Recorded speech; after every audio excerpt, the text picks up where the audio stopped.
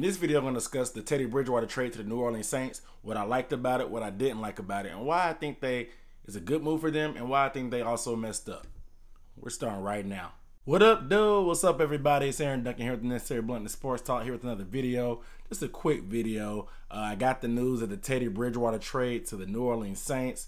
It was a surprise. It was a shocker to everybody. Everybody saw the quarterback controversy when Sam Darnold got picked up. They had Josh McCown also on the roster with the Jets. And, of course, they had Teddy Bridgewater. So, you know, it was a full house. Teddy Bridgewater pretty much played himself into getting a new job. We just didn't know where. We were expecting him to go to different teams that needed a quarterback. Somewhere like Miami, maybe, or people mentioned the Bucks or something like that. Somewhere that needed, like, had a young quarterback, or they had a quarterback coming off injury that could use Teddy because he looked very steady in the preseason. He looked great. It was a real shocker for the Saints to pick him up because they had Tom Savage, JT Barrett, and Taysom Hill. What this tells me is the Saints aren't 100% confident in what they saw in Taysom Hill.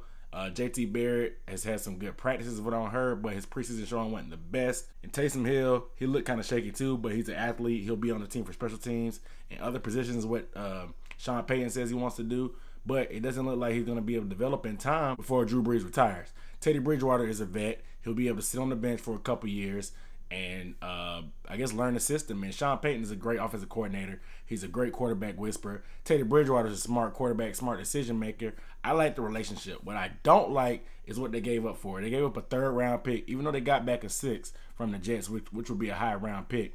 A third-round pick is a lot for Teddy Bridgewater for what he is. He's still questionable about his knee. Granted, he was going against 2s and 3s in the preseason when he looked as great as he did. I guess his mind is back, but as far as his body, his knees, and his production, his health, that'll be the tell. I mean, the max amount of touchdowns he's had in the season is 14, and I think that was his first or second year in the league. Granted, like I said, Sean Payton is the quarterback whisperer, so he could probably turn water into wine there, but I like the move, like I said, for the purpose and the idea. I don't like what they gave up for it.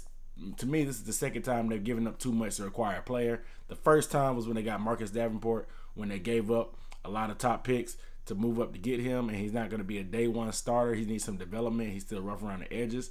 But in this matter specifically, Teddy Bridgewater has 1 year left on his contract. He's about $4 million. So the first thing they need to do is extend Teddy Bridgewater if they're serious about keeping him for the future. And they're going to have to trade Tom Savage, of course, because they have a crowded backfield right now.